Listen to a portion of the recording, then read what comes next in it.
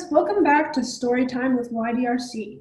Today, I'm going to be reading Klawde, Evil Alien Warlord Cat Enemies, the second book in the series.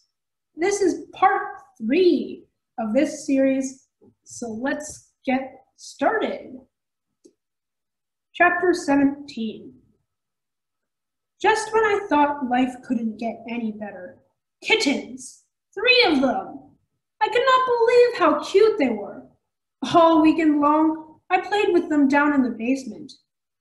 Stop it with your cursed affection, Klawde said.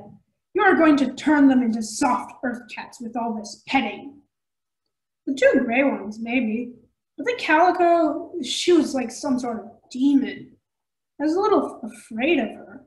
My shins and arms already looked like scratching posts. I didn't still quite understand how Klawde had managed to adopt them. And why did he want 3 kittens anyway? Well, he said, it is because of that lonely thing you were talking about. Yes, I am lonely. I was pretty sure Klawde was lying, but I didn't care, because again, kittens. Plus, I hadn't been exactly 100% truthful myself lately. Kids at school kept wanting to know more about my American Man connection, and I sort of started exaggerating that too.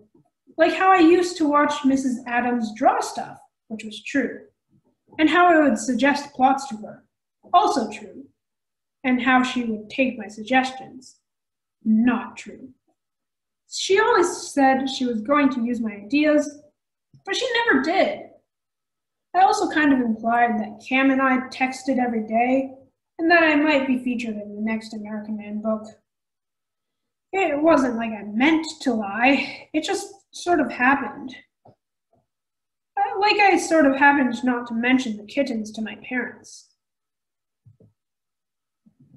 But knowing I wasn't being totally honest with everyone made me feel guilty. And like somehow, I was going to get caught.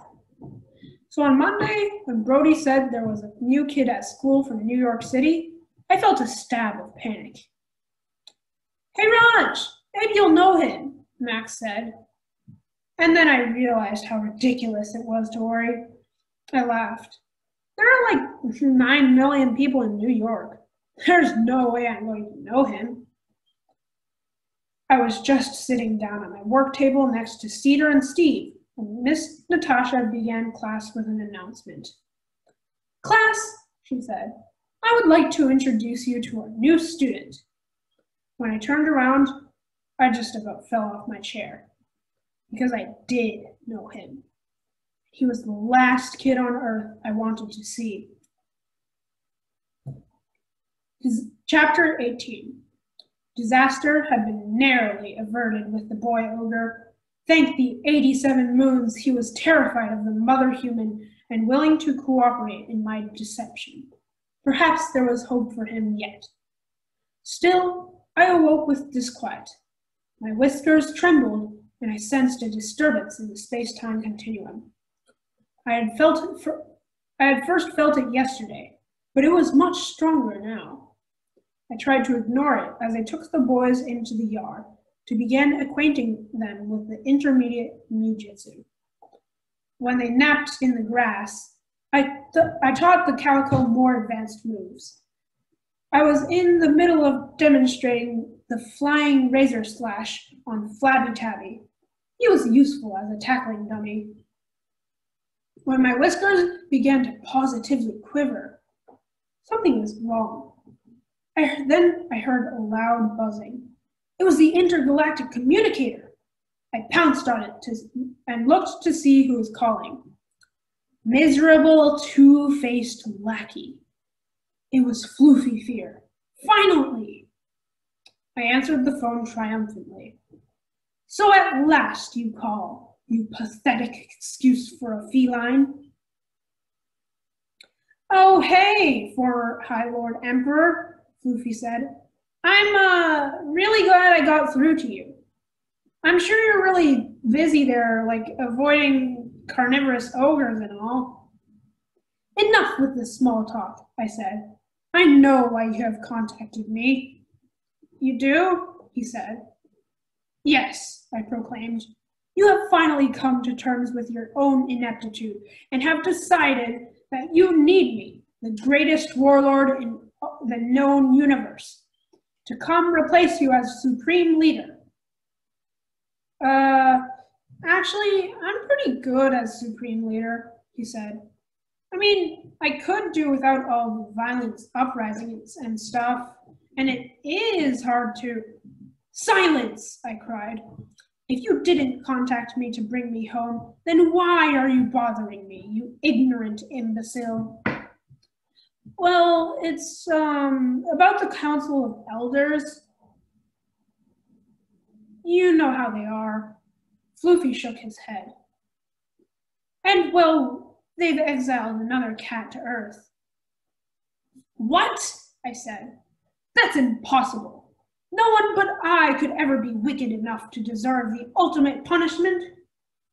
Hey, I told them, Elders, this is a total do-wrong, but the prisoner requested it. Floofy shook his head again. I told the cat, Earth is really not the place you want to go. The prisoner requested it? What prisoner? Spit it out, you dim-witted dolt. Meanwhile, the calico was trying to get my attention, pointing behind me, but I swatted her away. Tell me now, witless one, I demanded. Who is it? It is I, old friend, came a voice from behind me. I whirled around, and it was the last cat I wanted to see on Earth. Chapter 19. Cameron Adams! No! Chapter 20. General Fang! Hiss! And here we can see the parallels. Because now Raj's enemy, Cameron, is here, and then General Fang, who is Klawde's enemy, is also here. Chapter 21. Cameron Adams. I couldn't believe it. Why in the world was he here? How had my former best friend wound up in Oregon, in the exact same small-town school as me? This had to be the biggest coincidence ever, and the worst one, too. Cameron just moved here last week, Miss Natasha told the class, and his favorite hobby is building robots. I felt sick to my stomach. Now all the kids would find out that I'd exaggerated about helping with America Man. Cam would tell everyone that his mom had never taken my advice and that we were no longer best friends. And nobody would think that I was cool anymore. Then Cam would tell lies about me behind my back. And that would be it for me.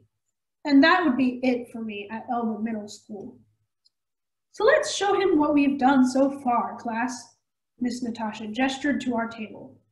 How about you guys go first? As Cedar, Steve, and I followed the rolling Aquabot to the front of the room, Cam nodded hello to me, just like he used to when we saw each other every day. Like he wasn't even surprised. So the Aquabot here is, I couldn't think straight. I was so freaked out. Well, it's supposed to, like, if you're thirsty, well, the Aquabot is a state-of-the-art hydration delivery system, Cedar said, coming to my rescue. It's powered by lithium-ion batteries and a series of Arduino processors and human goodwill. She smiled brightly as she grabbed the controller from me and guided our robot to Steve. Are you thirsty? The Aquabot said as it lurched forward, lights blinking. Steve pressed the fizzy button, and the Aquabot extended one of its squirt gun arms. A narrow trickle of water dribbled out, splashing into the recycled plastic water bottle Steve was holding beneath it. Frustrated, Steve kept pressing buttons, super fizzy, mega fizzy, but it wouldn't make the fart sounds. The hose from the CO2 canister was probably loose again. Nevertheless, Miss Natasha nodded encouragingly. It looks like you have some fine-tuning to do, but that's a great start. Good job, you guys. And then she turned to Scorpion. How's your robot coming along? She asked. Newt and Scorpion unveiled a hideous tangle of plastic parts and said, Meet the robot! Miss Natasha's ears went pink. Didn't we discuss this already? But this is totally different, Scorpion insisted. It's not a butt bot, it's the robot. And the robot's job is to help kids sit down on their butts. Check it out! With Scorpion at the controller, the drone lifted a few feet into the air. Its long pincer arm dragged along on the floor as it hummed forward. Then the arm struggled upward and pulled out a chair for Newt to sit in. At least, that's what it looked like. But Newt had hooked the leg of the chair with her foot, and I could tell she was really the one pulling it out. See, it works, Scorpion said. Newt and Scorpion both smiled big, proud smiles. Miss Natasha was not impressed. Cameron, she said, this team needs your help desperately. Will you please join them? Sure, Cam said, shrugging. Miss Natasha told us to get to work, and then the thing I was dreading happened. Cam walked right up to me. Raj, he said, standing with his hands on his hips. I was wondering when I'd run into you. Chapter 22. I see your tail is mightily puffed, Fang said. Are you not happy to see your old friend? I hissed and spat into the grass. You are not my friend. You are a mongrel-eyed milk licker. His own tail twitched slyly. Ah, whiz-cuz, always so hasty with the insult. Have you still not learned that it is better to be quick with the claw than fast with the tongue? I growled at his insolence. I would show him a quick claw. So, I guess I'll be hanging up now, came the sound of Floofy Fear's voice from the communicator. You two must have a lot of catching up to do. Floofy, you moron, I said, grabbing the phone. How could you have allowed this to happen? I will pluck all your whiskers out. I will use your tail to wipe my... Oh, hey, what did you say? The static is really bad all of a sudden. Floofy waved his paw in front of the screen. You're breaking up. It's those last 100,000 light years. Really tough on the signal. I wanted to yell at him again, but he had hung up. Oh, poor whiz-cuz, Fang said. You should have known that you are not the only cat evil enough to merit the ultimate punishment. My blood began to boil like the cauldrons in which I cooked my enemies. Exile was my punishment, I thundered. Must you copy everything I do? Fang ignored my question, further infuriating me. This planet is a miserable place indeed, he said as he took in the walled training ground. I can see why our ancestors chose it. Is it true that the humans force you to play with stuffed animals for their amusement and steal your excrement with a small shovel? You must go back to Litterbox immediately. Sadly, I cannot, Fang said. The wormhole you see was opened only long enough to deposit me here. So how about we allow bygones to be bygones? He bared his teeth at me in a gesture of friendship. It was grotesque. Let us return to the days before our troubles began. Let us join together. Fang came close to me and spoke in a low hiss. For together we can rise up and conquer our oppressors. Together our evil warmongering will be eternal and unstoppable. A purr rose in my throat. Fang had come crawling back to me. just like I always knew he would. At last, he realized that he was nothing without me. He would have to be punished for his transgressions, of course, but I could address that matter later. You have finally returned to your senses, Fang, I said. What joy it shall be to overthrow that simpering simpleton, Floofy Fear. Fang nodded. He must be vanquished, his whiskers clipped, his tail shaved, and his fur cast upon the wind, we shouted together. Just like old times. We purred. We were in complete agreement. Chapter 23. Oh, hey, Cam, I stammered. What are you doing in Oregon? My dad got a job here, he said. Didn't you know? It was so Cam to expect people to know every detail of his life. So you do know the new kid. I was right, Max said, coming up to us. Who is he? Yeah, who is he, Brooklyn? Brody said. Brooklyn? Cam repeated. They call you Brooklyn? He's that friend of mine I was telling you about, I said to Max and Brody. The words were painful.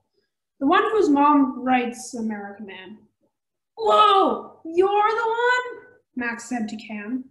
Dude, that's so cool. Students, Miss Natasha said. What have I told you about this not being a social event? Thank goodness for Miss Natasha. But even though everyone went back to their tables, I couldn't concentrate on the Aquabot anymore. Cameron Adams was in my classroom. And already, I could tell he was ruining everything. I could hear Scorpion and Newt being nice to him, and Cam talking about what a big deal his mom was, and dropping all kinds of American Man references. Worst of all, Brody saying, Josh didn't even know Cameron was moving here. Some best friends they are. I looked back and saw Max nodding. I wanted to crawl under a table and die. As soon as the bell rang, I slunk out of class, ran home, and sat in my room all afternoon reading comics. Anything but American Man. When Mom came back after work, she called me into the kitchen and asked how my day was. I told her it was the craziest day ever. Why is that, dear? Mom asked, with that smile she saved for questions she already knew the answer to. But she couldn't know this one. I dropped the bomb. Cameron Adams moved to Elva, I said. He's in my class. Can you believe it? My parents looked at each other, and then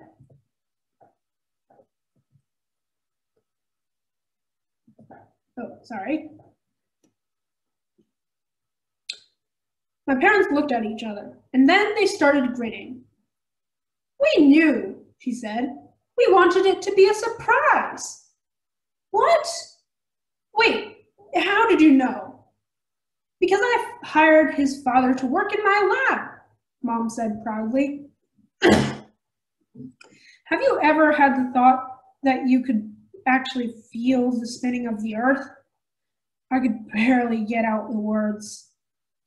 So it's your fault that Cam is here? Fault? What do you mean fault?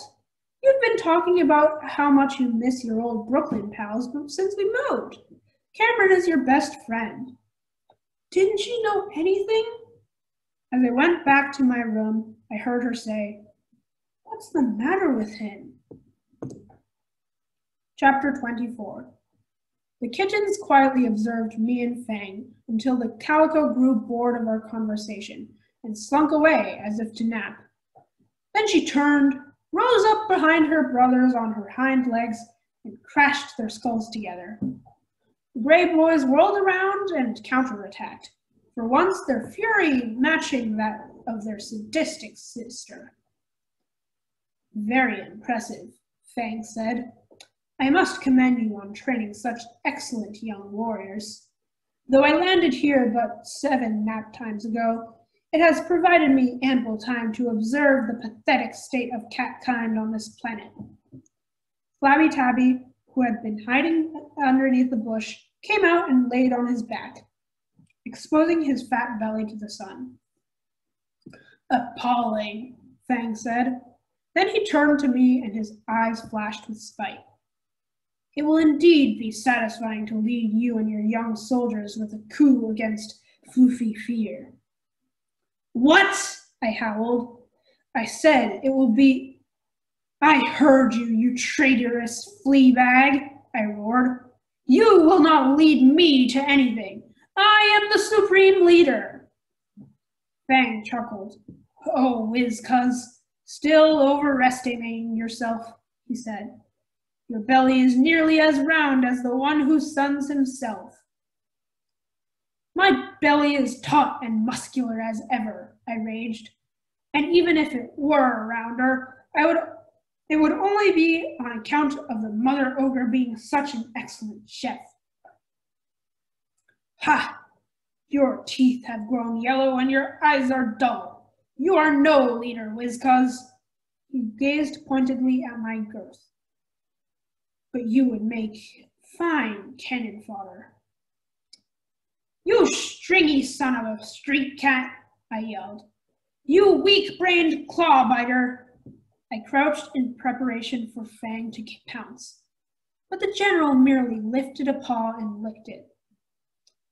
Dear old whiz-cuz, he said, how could you say such things about a cat you raised from a suckling kitten? He turned to my cadets. Did you know? Your master also trained me, and soon you shall learn the same lesson I did. Whiz-cuz is not the most evil warlord in the universe. I am. This was too much. I pounced, but the traitor performed the mega triple helix, a twisting backward leap, and landed deftly atop the fence.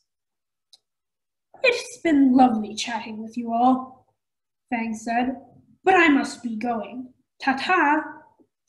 I jumped up to the fence, which, it must be said, was higher than it looked, but Fang was gone. Yes, run away, you coward, I cried, and turned back to the kitchen commandos. You see, this is how vermin slink away when faced with their superior. Their faces, however, I could see that the seeds of doubt had been sown. Chapter 25. After dinner, I went to find Klawde. He was the only cat, or being I could talk to. Not only that he was so great with sympathy, but he was always talking about his enemies, so maybe the arrival of mine would interest him. He was down in the basement, crouched in the middle of a disaster area. There was shredded cardboard everywhere. Could that possibly have been once been a box? As well as the chewed up stump of the fern my dad had just bought. Klawde did not look happy. So that made 2 of us. You would not believe what happened in school today, I said, sinking down into Dad's lazy boy. Klawde didn't say anything. He just stayed in his crouch. I told him about my former best friend moving to town and how it was going to wreck my life. Everyone in school already thought he was the coolest. And not only was I less cool, I'd lied about still being friends with Cam, just so I could seem cool, which made me the uncoolest. Klawde still didn't say anything. Earth to Klawde, I said. Are you listening? Earth, Klawde spat. Home of carnivorous ogres, and now my own mortal enemy. What do you mean? I asked. The most traitorous cat in the known universe is here, on this vile planet of yours. My mouth fell open. No way! There's another space kitty? Klawde growled. He is not a space kitty. He is my formal pupil and sworn enemy, a perfidious feline of arrogance, malevolence, and malice. And those are his good qualities. I didn't know what at least two of those words meant. But Claude, that's so weird. The same thing happened to me. Your former friend and enemy, my former friend and enemy, they both just landed in Elba. I failed to see the connection, Claude said. But don't you... Silence, Claude said. Enough of your tiresome drivel. I must speak to my troops. Then he sat up and looked around wildly. Where are my troops? Your troops? I said. You mean the kittens? But Claude only hissed and ran out of the room. Chapter 26. From the moment Fang left, I felt disquiet. He had turned tail and run. True, but not before exposing my kitten commandos to his lying propaganda. During the day's final battle exercises, I could swear that they were eyeing me suspiciously. He must not be allowed to sweep my troops out from under me. Not again. I ordered them to nap without rations and set myself to stew over the situation. To assuage my fury, I shredded a large cardboard box and dismembered the jagged plant the father human had decorated the bunker with. Didn't the fool know plants belonged outdoors? And then, to make matters worse, the boy human came downstairs, whining over his petty problems. He droned on about how some other child human from his home city had arrived here. The poor ignoramus really had no idea how tiny his planet was. It was inevitable that these ogres would cross paths. Then he had the audacity to link his situation to mine. It was absurd. Did he have an army at stake? And that was when I noticed. The kittens. They were gone. Maybe Fang's word had infected them. Hiss. I raced into the combat room and scanned the piles of laundry. At first I didn't see them, but I could hear a small hushed voice, the voice of the calico. When our eyes met, she went silent. A look of guilt fell over the faces of the gray boys. The face of the she-cat on the other paw betrayed nothing but cunning. She was planning something evil. I felt that mixture of pride and murderous rage that only a parent can feel. All right, guys, so that's where we're going to end off for today at the beginning of chapter 27. So, don't forget to like and subscribe before you click off this video so you don't miss the next episode. Bye, guys.